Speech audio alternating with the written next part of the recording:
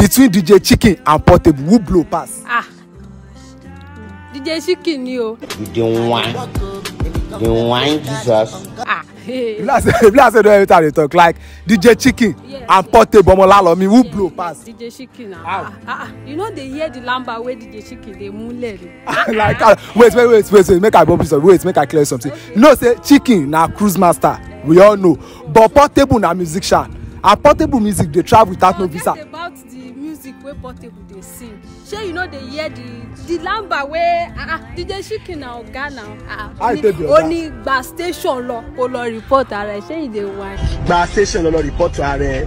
Kolo gba the portion of France. Okay, one point they use that one they compare Portable song where we say Alimi. No say na Alimi that they chop na Alimi.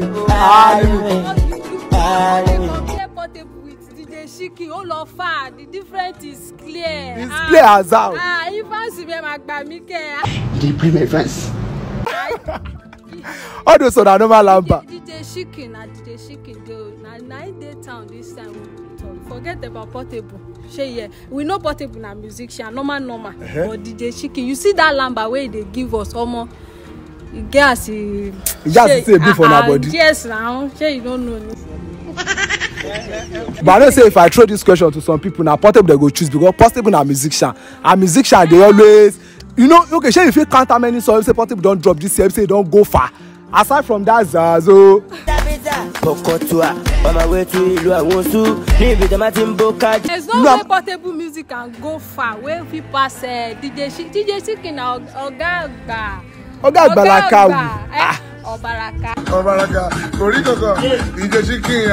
between DJ Chicken and Portable, who you fit date? Who say you fit date? DJ Chicken. I dey go for DJ Chicken. But you don't say Portable get money pass Chicken. Money, lie. I don't believe that. This one no be bad money. Na grace money. You don't believe that? Okay, make I come up something. You know say Portable drip pass Chicken. Drip pass out. How you take drip pass Chicken? Oh yeah, me pan say you want to play my fans. Forget that DJ Chicken go low one involved. Portable with the Okay. Make I ask you this. Make I ask you this question. Between DJ Chicken and Portable, who get TikTok? DJ Chicken no go there. Okay, make a wait. You know say not to tell Chicken where Portable join TikTok. Go check in views, go check everything, go check in gift tag. Now DJ Chicken get TikTok. Now he get TikTok. Just forget about that one. Portable with the bow. Waiting for Portable there. I'm a babu. I stay in the zoo. I live in the zoo. You know how many people wait to that song for TikTok? For where go check DJ Chicken. Just go check those sound when no reach 5 minutes. 6 minutes, 10 minutes. Go check her. Don't let the talk, bang. Go check as he take the trend. So wait now, you can't leave DJ Chicken. I go can't leave Portable. This DJ Chicken. I go DJ Chicken and my crush self.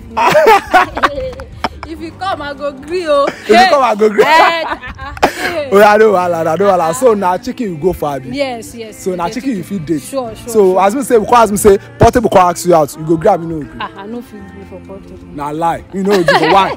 Talk the truth. You know they agree for Portable. No, you don't be my spec. Portable Omolalomi. Portable Omolalomi like me. They call me. They carry me go prison me. Oh, Basha. I go out of me.